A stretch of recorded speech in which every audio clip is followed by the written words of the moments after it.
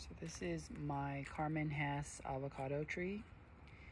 This is the replacement for the one that died a few years ago and was poorly planted. So I've already done the whitewashing and it looks pretty good. I don't see any new growth. It might be starting right here. We had a recent heat wave. Oh, there is a little new growth right around there. But I don't see anything else. It's a really nice tree. I've mulched it a lot. I've learned some lessons.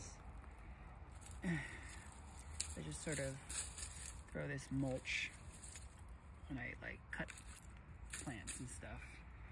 And I just put it down there, help with keep it cool. But it's very skinny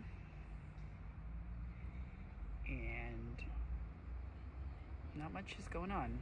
So hopefully it grows big. And